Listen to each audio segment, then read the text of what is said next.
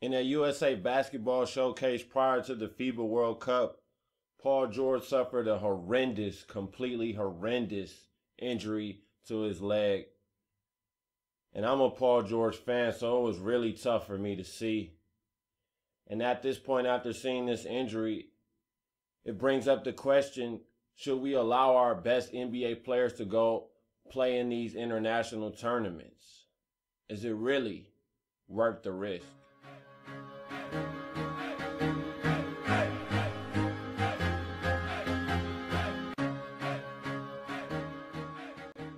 Welcome back. I know the intro is not as lively as it usually is, but with this Paul George injury, it's tough to take. But my prayers go to you, Paul George. Salute. Wish you a speedy recovery. And it's tough to see an athlete, especially a top athlete, but any athlete for that matter, go out with such a horrific injury. It's always a blow to the sports world when this type of stuff happens.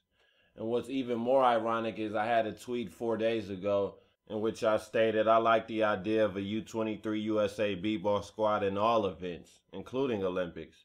No need for NBA stars to risk injury playing for little to no money. And I don't know exactly how much money or if they make any money, so I'm not going to, dive into that part of it. But 4 days later, we have Paul George out with a serious injury, according to ESPN's medical experts, I should say. They said 9 to 12 months most likely is his recovery time. And that's just a huge blow to the Indiana Pacers organization, who didn't want to pay Lance Stephenson any money. And now, who are they left as a scoring option? Their starting lineup next year is projected to be George Hill, Rodney Stuckey, C.J. Miles, David West, and Roy Hibbert. None of those players scream offense to me. And this just might be the perfect time for the Indiana Pacers to start over. Try to move some of their pieces, because without Paul George, they definitely aren't a contender out east.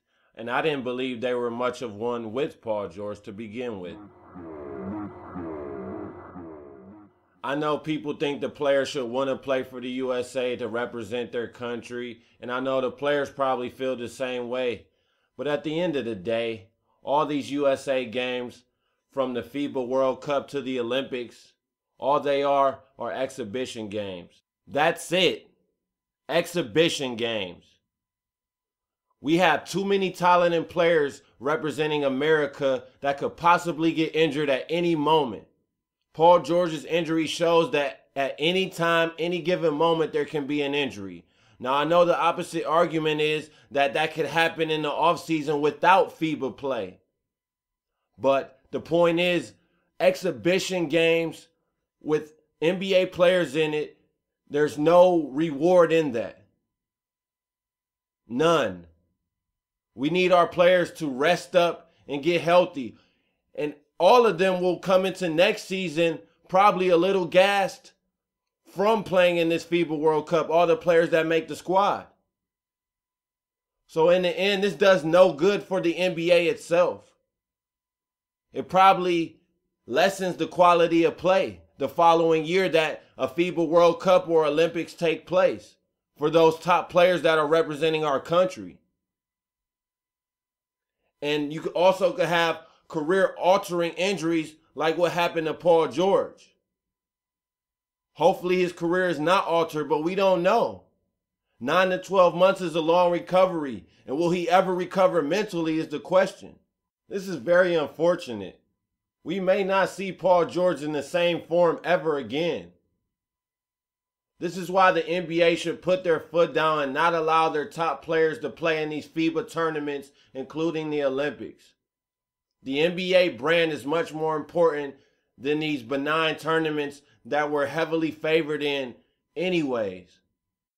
And with that said, salute to Paul George. We wish you a speedy recovery. Hope to see you in even better form than you were before. Salute, PG.